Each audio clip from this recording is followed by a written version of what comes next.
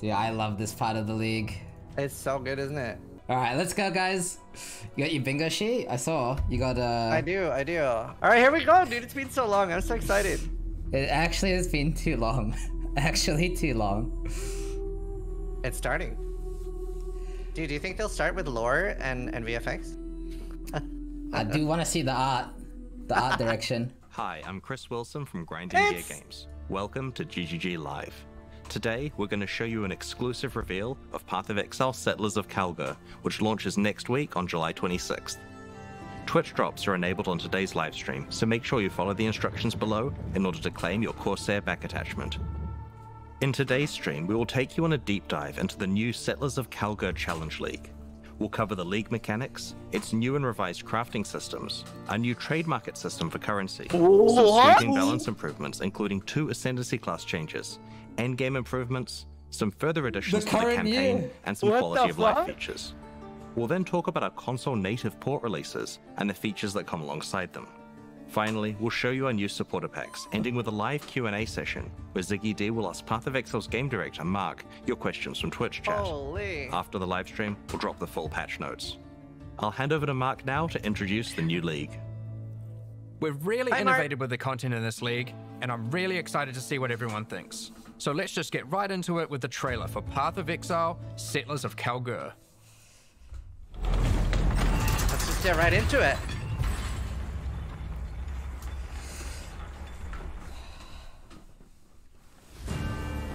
Rayclast is a cursed land. You'd have to be mad to settle here. True. And yet, welcome to King's March. It's not much yet, but with your help, we can erect the greatest city Rayclast has ever seen. We'll need resources. Oh wow. They're actually doing settlers. Savvy planning. Yeah? Actually doing it. Yo, Okay. are we doing a settler stream before league launch? Maybe. Practice. Soon we'll attract settlers, craftsmen, Is that Recombinator? fortune That was a seekers, Recombinator! and of course, pirates. I'm arriving! But if we prevail, Oh my gosh. our ships will be heavy with gold. We hope to achieve the impossible. We hope to build a home. There's boats! I love boats! Respec with gold? Gold? Huh? While they're doing it. Huh? Gladiator rework! I'm winning so many! Massive melee rebalance! But rebalance though. We gotta see. True.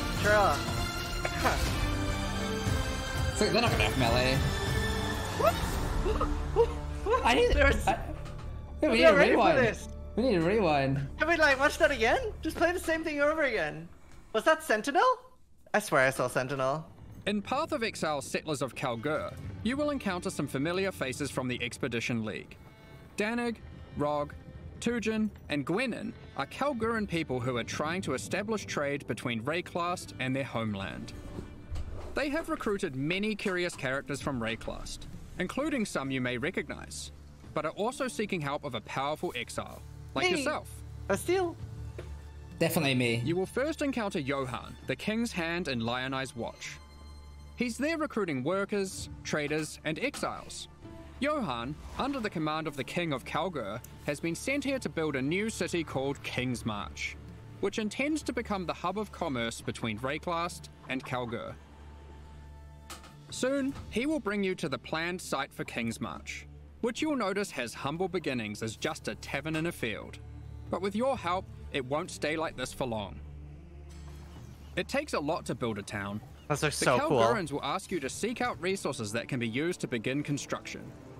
On your adventures, you might find minerals such as crimson iron, which are veins of iron that have been overrun with corruption, spawning dangerous foes when you approach.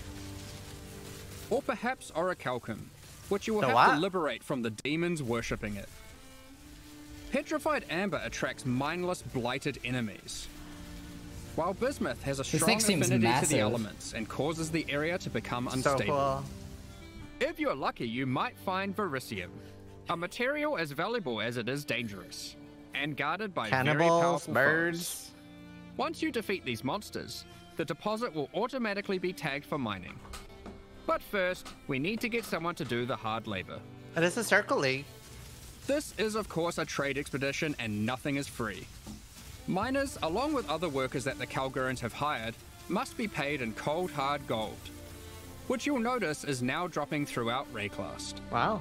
You will have control about who gets hired into your enterprise.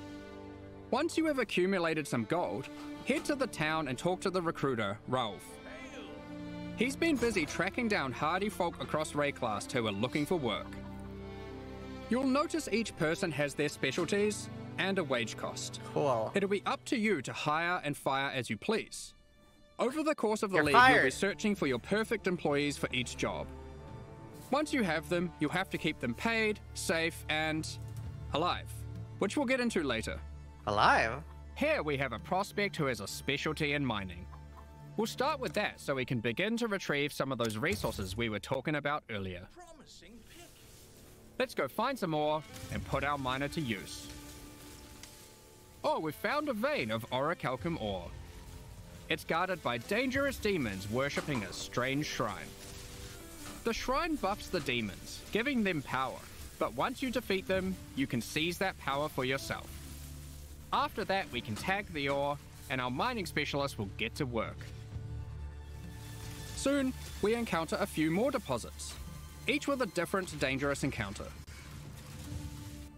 After you have tagged the mineral veins, your miners will get to work collecting resources in real time. They might take a while, but will continue whether you are logged in or not. Cool. The work can be sped up by hiring more or better miners, and by upgrading the mining station back in Kingsmarch to equip them with advanced pickaxes. Alright, some time has passed and our miners have been able to get the resources back to town.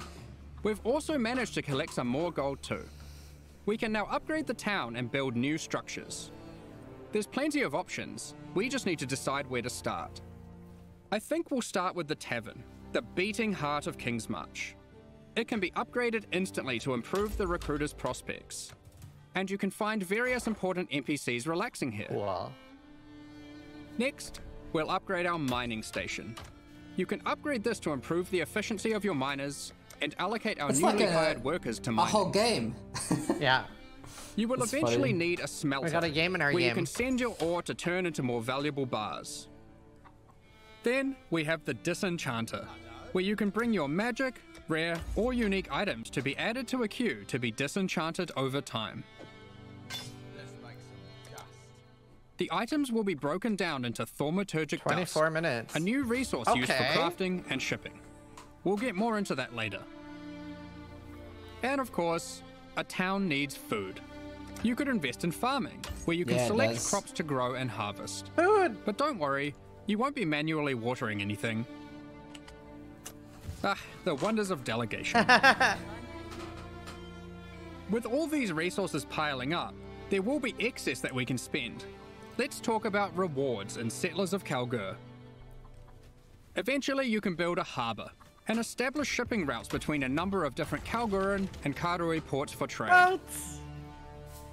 You'll be able to pile your acquired resources onto these ships and send them to a port of your choosing, where your traders will haggle for the best deals. Each port will return specific rewards based on what you send them. They accept all types of resources, but will have a preferred type that they'll currently pay more for. Wow. And you'll want to get onto this, because eventually you could be bringing in shipments like this. This. I want that one. Or even this. That one. Oh, it's gonna have a mage blood. Oh. Wow. Okay. Just I'm setting sold. expectations. Trade with Kalgur. No free mage bloods yet. You'll notice that as we send more resources, this risk meter creeps up. Much like the dangers on the shores of Rayclast, there are dangers out at sea. Monsters, pirates, environmental hazards. You'll want to try keep your shipment safe. I'm playing trade this league. You can do this by hiring workers that specialize in shipping. Or The maybe... more of them you add to the ship, the less risk there will be. Like this gentleman, who's famous for fending off even the most dangerous of pirates. Now let's get that shipment going, and we'll continue exploring Rayclast while we wait for its return. That's so beautiful. This is the first Path of Exile League that experiments with true, real-time mechanics. You can send out shipments, go and have lunch, and come back to your rewards. Many mechanics in the League work this way, so you'll always have some ongoing project or outcome to look forward to. When your shipment has returned, or met its demise, you'll get notified, and at your leisure you can return to the town to collect your rewards. Our shipment returned safely, so let's go see what we got. Ooh, they've sent us a unique item alongside our rewards. Ward. Perhaps hoping to secure us as a loyal customer for the future. A lot of ward. A lot of ward. Aside from shipping, the Kalgurans are big on their technology. They have hired Isla, a familiar face from the Heist League. She is an engineer who the Kalgurans have employed for a very exciting purpose. You're not the only one who understands how profitable running maps can be. Once at endgame, Isla can help you build a series of Kalguran modified map devices. You can then put a queue of maps into them. If you've hired a few skilled Atlas runners, they will put themselves to work running those maps for you. I've suggested this is a mobile game. Look, more delegation. Oh my god. Once again, you'll be notified when the rewards are ready to be collected. Wait, could you? You can put lots of maps in the queue, so don't feel obliged to go back there all the time. Be careful though. The difficulty of the map impacts the risk of your workers perishing. Permanently killed. Try to pick your best workers, or perhaps just ones you don't like. Consider the difficulty too. Sometimes it's better to just run it yourself. You'll see there are many benefits to having a whole-ass town at your fingertips. Let's talk about crafting services. There's You more! should definitely consider building a runesmithing table. This is operated by Danig himself, using powerful Kalguran blacksmithing arts. He can engrave runic magic onto your weapons using runes.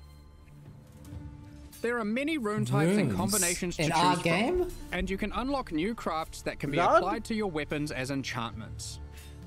Some seem Our rare. design intention here is to take powerful effects you would usually only find on unique items, like this modifier, which you might recognize from Doomfletcher's Prism. Danig can apply it to your two-hand maces. As an enchant. There are over 100 different special It's like crafting reverse outcomes, LP. ranging from ones very easily applied to very It's difficult. reverse LP. The rune types can be acquired through trade with Kalgur, One permanent flask. or defeating powerful bosses. Come on, mini mage bless. The Kalguran tech benefits don't end there. We're also bringing back a formerly overpowered crowd favorite, Recombination. Wow. Isla is Everyone trying to said I would master copy this. him! She just needs you to help her with getting You resources. do say it every Everyone time said it was though. You copium. do say it Isn't every as strong time as it though. used to be, but it still allows you to combine two Cause items right together, eventually. hoping to get the best modifiers of each onto a single item. I want to play so much of this league. I'm never playing Between Variety running again. a town, shipping, and exploring, you'll be collecting a lot of extra gold. It is now the primary resource for two huge new quality of life features that we are The putting trading, to test. dude. They're doing it already. Firstly, you can use gold to respec passive points. This is a feature from Path of Exile 2 that we've decided just makes sense to port back. That's a The lot higher of gold to level you are, respec. the more expensive it gets. Oh. And the next one is smart. absolutely massive. A currency trade market. They So did it. sick. The Kalgurans have recruited Faustus, another NPC from the Heist League. He allows you to asynchronously buy and sell currency and most other stackable items with other players without the nuisance of price fixes and people who never respond.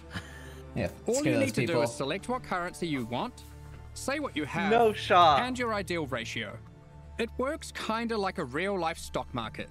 I never thought they'd do this. Faustus will make the trade happen for you, so long as there is someone selling on the other end for the same rate or less. You'll be able to go back to blasting I never thought monsters I'd see this, while to be honest trusty with you. Faustus does the dirty work. I only thought we'd Notifying see you this when if your we had gold. currency is ready And I for didn't collection. think they'd had gold. All you need to do is pay him a small amount of gold for his time. Yeah. Thanks. Cards on the table, this is an experiment to see if this type of asynchronous trading has a place in future Path of Exile releases. We are very excited to see how it goes. So it's not permanent. Yeah. Now, given that Faustus is an expert in black market trade and shady deals, he also provides another service, offering items for gold. The items will generate with random rarity, and on average, the modifiers on them are better than normal. This can be a very nice way to get some targeted items during the campaign. For serious crafters, it can be a great starting point for making those elusive, specific in-game items. Why are the life rolls so high? Which perhaps you could take to the runesmith afterwards. It's worth noting that you can invite Faustus to your hideout, where he will always be available for respecking, currency exchange, and black market items. As your town grows, it will attract more attention, good and bad. Settlers of Kalgur features 3 endgame bosses that will close in on your operations, wanting a piece of the pie. They might capture and ransom your workers, even your entire ships. You'll have to make some tough decisions. Will you take them on, or pay them off? One example of a boss is Zizaran, the Bandit Lord. You won't stumble across this boss by accident. Instead, this unsavory character can come into your town at night and take your Atlas runners hostage, holding them for ransom. Oh, thank you. What happens next is up to you. Or they nerfed Archmage a lot. Perhaps you'll refuse to negotiate with bandits, leading to a fight to defeat Zizaran and rescue your workers. If you're not up for the heroics, you might simply pay the ransom in gold. Or perhaps these workers were especially disappointing, and you'll just leave them for dead in true Ray class fashion. They knew what they were signing up for, right? Of course, the heroics might be worth it for other reasons. These bosses can drop new unique items. Very hard on word. In sum, Settlers of Kalgur is a very experimental league with new mechanics that will completely change how you play the core game. We've been sitting on a lot of these ideas for a while and can't wait to share them with you. But there's a lot more to this expansion. Let's talk about balance. Okay, here we go. Well, we've finally rebalanced the Gladiator. It's been a long time coming. Like before, there are passive skills that allow you to invest in bleeding and block. We've designed new skills replacing some of the old ones. Wow, that's huge. Like this, War of Attrition, which is very handy for long, sustained boss fights. Further alongside the Gladiator theme, this new passive allows you to combine different weapon types while dual wielding to get a variety of powerful bonuses. For example, holding a dagger will give you more critical strike chance, while holding a mace gives you more area of effect. Of course, you could just use Varanastra for all weapon type bonuses. Wow. And finally, we have a new notable which allows you to invest in the newly added retaliation skills. These are active skills which require you to meet a certain condition in order to use them. Okay. Once you meet that condition, you can unleash devastation on your foes. Here we have Eviscerate, I knew there would be new which skills. requires you to have a shield. Or for those who like to dual wield, Sword Storm, which is great for obliterating bosses. Here we have the Divine Retribution skill. This one has the condition requiring you to block. You can then unleash a devastating spell, causing lightning bolts to strike the ground in an X shape around your target location, doing huge amounts of damage. Conditional skills? Wow. And of course, in true Path of Exile fashion, there are many avenues to invest in these mechanics further on the passive tree and a new support gem. You are able to increase the leeway duration after meeting the condition, reduce the cooldowns, or just increase their damage. The world's your oyster. The Gladiator wasn't the only Ascendancy class we've changed. As we develop Path of Exile systems, we often find ourselves reusing mechanics, increasing their depth, and allowing more avenues to invest into them.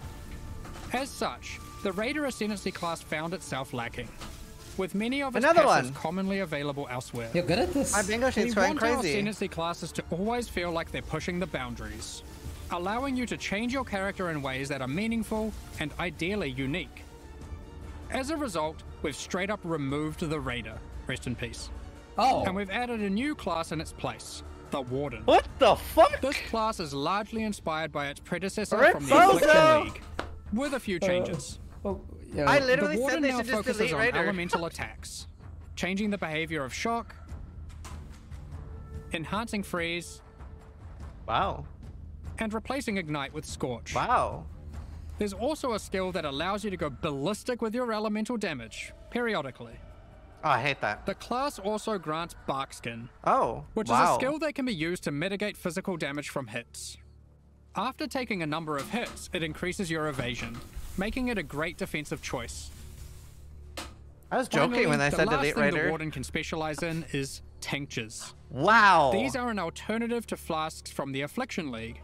We're bringing them back with adjusted mechanics. Wow. Tinctures can be placed in your belt, replacing flasks. You can inherently only have one tincture active at a time, and it requires a melee weapon to use. While activated, they grant a powerful buff. Only melee? They can drop as magic items, or The be Ascendancy is modified with ranged currency as well. to grant extra bonuses. Here is a prismatic tincture. This one increases elemental damage by 100% while active. They're rollable now? You'll notice it has two extra effects. One is that it applies mana burn every second. Mana burn is a debuff that builds up while tinctures are active that causes you to lose mana, losing more mana for each stack. Tinctures also have a cooldown, so once you have disabled one, no other tincture can be enabled for a time. These changes make tincture use a more active and interesting choice than it was in Affliction. Both mana burn and the cooldown can be modified through modifiers on the tinctures or on the passive skill tree. Players will want to maximize their tincture uptime for sure.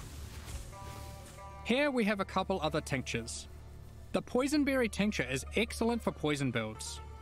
The Rosethorn tincture is the choice for those wanting to deal critical strikes. You might be wondering, with the removal of the Raider, where has the Frenzy Charge investment gone?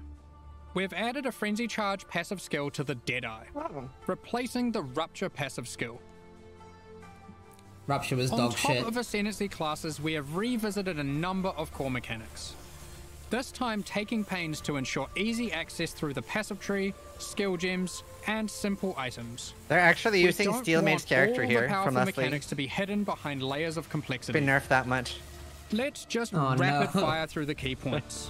If you want more detail later, you can read the patch notes, which will be dropped after the live stream. Be sure to let us know what you think. There's a lot of changes, so be prepared for a bit of a shock to the system. I expect it will take several days for the dust to settle on this one. Wow. I'm Firstly, scared. we've made some drastic alterations to melee skills. Let me just rip this band-aid off.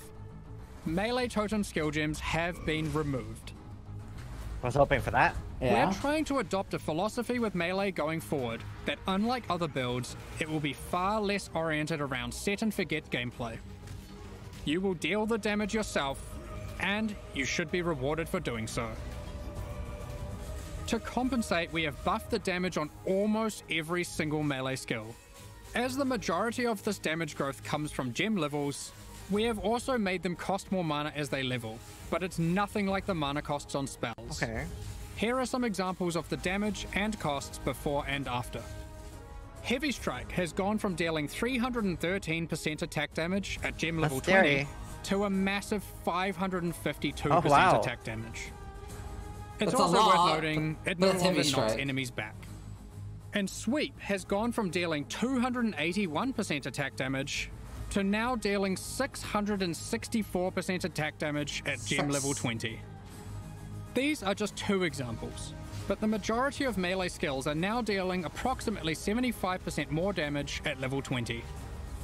Of course, with melee comes close proximity combat, so you need some good defensive options. New base types with higher defensive values will now drop throughout the endgame. As you reach yellow, red, and purple maps, you can expect to find higher tier base types in each. For example, Val Regalia and Hubris Circlet are no longer the best in slot items for Energy Shield. There are new Twilight. base types that surpass them. Combined with some quality changes, which we'll talk about soon, Wow. You can now get better items than ever before in these slots. To compensate, we have reduced the amount of flat evasion and armor from the Grace and Determination auras. But overall, you're getting more defenses than before. This league! Yes, it's gonna be cracked. On top of this, we have buffed life modifiers on magic and rare equipment. You can now get as high as 189 additional maximum life from a single modifier on body armors, and more on other slots too. I'm waiting for the bad bit though. There's gonna be a bad Heart bit. has also finally been restored to its former glory, and once again grants plus 1,000 to maximum life. I said this yesterday! I mentioned quality. Quality on weapons and armors is being changed to apply multiplicatively. In other words, weapons with full quality will give 20% more physical damage, and armor with full quality will have 20% more local defenses. For melee, this will mean a damage increase for almost all builds using physical damage attacks. And it will mean more evasion, armor, energy shield, and ward for all builds. Endurance charges no longer grant elemental resistances, but instead grant additional elemental damage reduction, making it multiplicative with resistances. Wow. You can now get 4% per charge, alongside the existing 4% physical damage reduction. To compensate, we have made some changes to the Juggernaut, and various unique items like Eternal Damnation. You can get more maximum resistances from the tree, specifically around the Marauder class start. These of course can stack with the new elemental mitigation from endurance charges. Still have the one at the bottom too, by Marauder. On top of this, duels can now roll maximum elemental resistances as modifiers.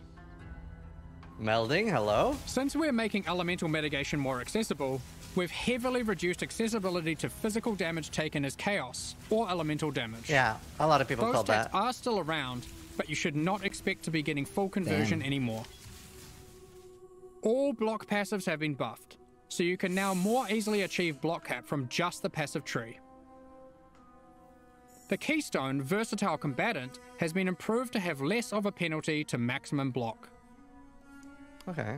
A number of life leech passives have been buffed to generally allow for more acquisition of maximum leech rate for life. I'm still waiting for the bad bits. I'm scared. Pact has been reinstated to its former glory for instant life leech, but only for melee. We've reworked Flesh and Stone. Previously, this buff skill granted Maim and Blind, depending on the stance of our character. Now, while in Sand stance, the skill simply provides damage mitigation, becoming more effective the closer you are to enemies. Wow. While in Blood stance, enemies will take more physical damage the closer you are to them. This skill will now greatly favor melee level 1. or close range gameplay. Given we're doing a Kalguran League, Ward has also received a bit of attention. A lot of word. There are new uniques that grant Ward, and the base restoration of Ward is now faster. To compensate, Olroth's Resolve has been nerfed. Yeah, of course it has. But Ward loop builds will still be possible. Anyway, that was most of the purely defensive changes. Now let's look at some of the offensive and utility-based ones. There are more and better ways to deal with mana as an attacker on the southern hemisphere of the passive tree. That's fantastic. Yeah. Well. Wands, daggers, scepters, claws, and staves now have higher critical strike chance values than ever. Wands can go as high as 10% without modifiers. Wow. Sandstorm Visage has been made rarer to compensate instead of reducing its power. Wow! For you wand attackers, wands now have higher attack speed than ever to compensate for their low damage. Wand exclusive skills such as Power Siphon, Kinetic Bolt, and Kinetic Blast now have faster attack times. Impale passives have been revised and in general buffed. Wow. Ugh. Khan must be so happy. The buffs granted by Warcries are now simpler, but more significant, and more universal to builds. They also now apply to allies by default. Wow. Banners have been reworked. Instead of having a reservation cost, they are now free. Okay. However, they don't grant a permanent buff. Banners now need to be placed for the effect to be active. However, once placed, they are far more powerful than before. So these are like totems but immune, there are right? new ways to prolong the effects, Yeah. and more ways to invest in them than ever before. Makes sense. Rage has been made more fundamental and discoverable. Rage is now multiplicative attack damage, Wow. but no longer inherently grants attack speed or movement speed. It has a new cap, and you can find many new passive clusters that allow you to invest into the mechanic. The goal is to make Rage more powerful as a baseline, and less gated behind the use of specific unique items and ascendancy classes. Berserk has been nerfed, just so you're aware. We have changed how bleed works too. You can now find aggravated bleed on the passive tree. Are you excited? When applied, all bleeds on the enemy will deal damage as if the enemy is moving for the remainder of their duration. The skill Ensnaring Arrow no longer interacts with bleed. Wow, nice. So no more will you have to apply bleeds and swap to a bow. Good. You can now achieve the same result using aggravated bleed passives without the annoyance. Rupture from the Deadeye has been turned into a support gem. We've added the new Overexertion support gem, which highly favors slam builds. Now, it's time to look at a hot topic, Magic Find. Oh my god. In the Settlers of Kalgur expansion, we are going to be removing item quantity bonuses from all character items. I suggested this! This will not affect existing items in standard leagues. I made a huge Magic video about Find is this, how intended to Quant be is another bad for the access on your game. gear you can scale once you have achieved the power you want. With item quantity being only available on unique items, this meant if you wanted to get the most out of it, you had to be playing a very specific build. We still want people to be able to invest into Magic Find, but now only through item rarity. I was like, there should only be rarity in the game. A number of rare item slots, and by a much larger number of builds. Oh, so good. What about Ventor's Gamble, you might ask? Wow. Here it is now. Holy shit. I don't want it. This No is quantity. one of the biggest balance patches we've so ever happy. done. I can't promise that existing builds will all be safe. Even we aren't able to predict all the outcomes here, nor have we even gone into every single change, just the major ones. I don't know, man. Balance is hard. But the sheer number of new, viable options is exciting, especially for melee. This is the best thing I've ever And seen. we're determined to drag the By game far. in a better direction. Be sure to read the patch notes after this. It's going to be a ruckus. Holy fuck. In 3.24, Alright, here we go. overhauled the T17. in-game There's more! experience by introducing a new tier of maps and reworking scarabs. Hold. We want to continue to improve these systems and introduce more exciting in-game content every league. 3.25 is no exception. Let's check out the myriad of changes coming in Settlers of Kalgur. First up, we are changing many scarabs. We won't go into too much detail here to avoid getting lost in the weeds, but here's a few new ones. Be sure to check out the patch notes after this for more detail. We've also added an additional map device slot, which will be unlocked upon completing your first 10-way Maven encounter.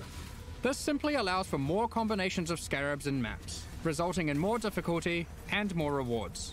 This is on top of the existing additional slot that can be unlocked by completing your first Tier 17 map. There are now 6 map device slots in total. So cool. You might have seen our teaser, where we revealed we'll be adding new special encounters to the endgame. One such encounter is the Nameless Seer, lurking in Tier 16 and 17 maps. This NPC will give you a selection of unique items, and you can pick one for free. In Tier 16 maps, he now has an additional feature, where you can scry a map.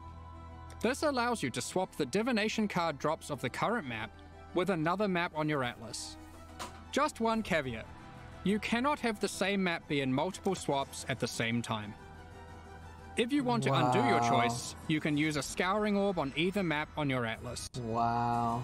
We've also made some updates to a couple of leagues.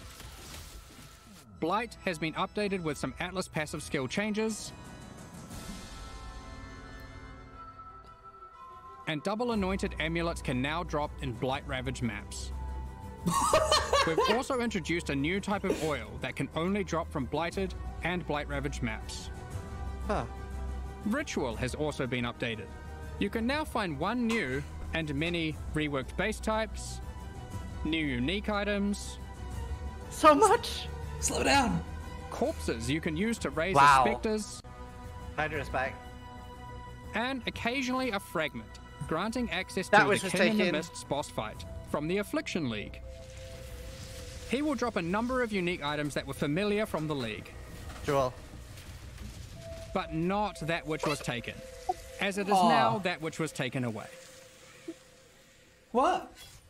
However, he now drops a different modular jewel that you might recognize from the Necropolis League. Oh. Not as exciting. That's not as...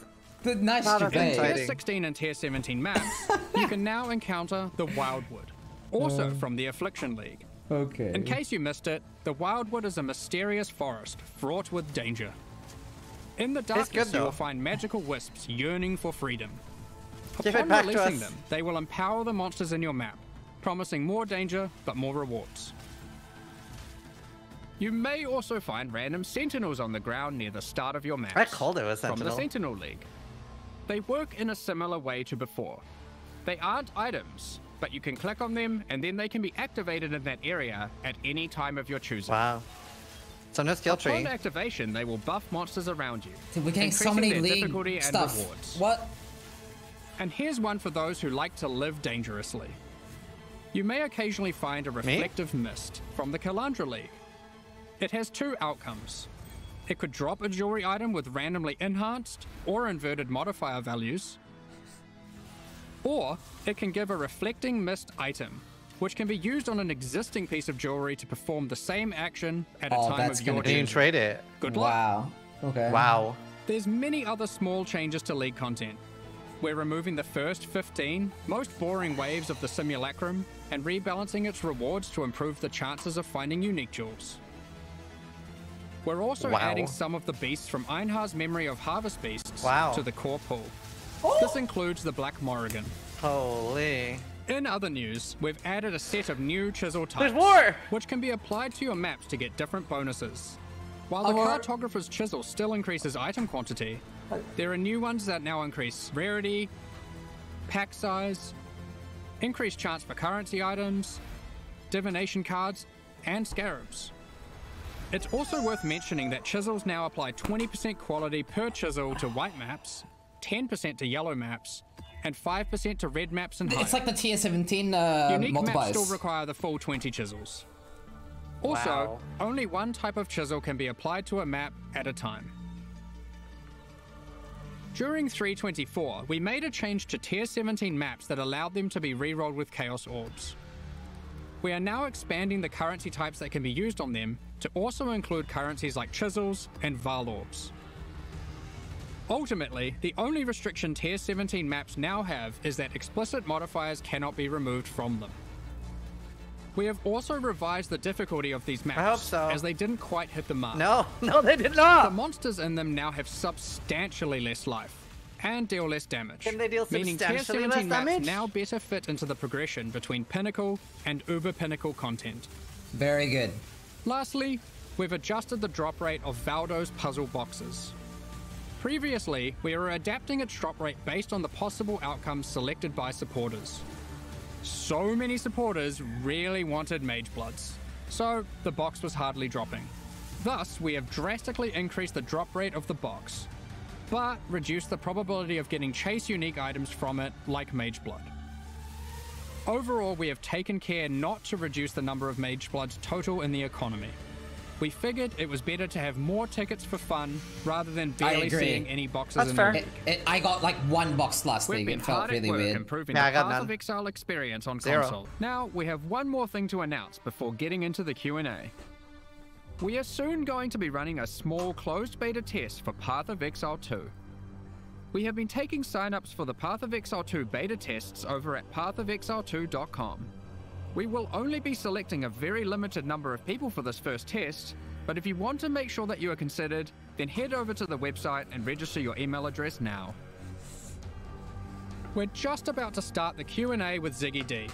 Afterwards, we'll post Path of Exile Settlers of Kalgur's full patch notes. With release at the end of next week, our community team will be posting crucial information you'll need for Settlers of Kalgur's release. Keep an eye on the news. On release weekend, we expect to launch the new mystery box and this season's Kerax Vault Pass. Thanks for joining us today and checking out our latest developments.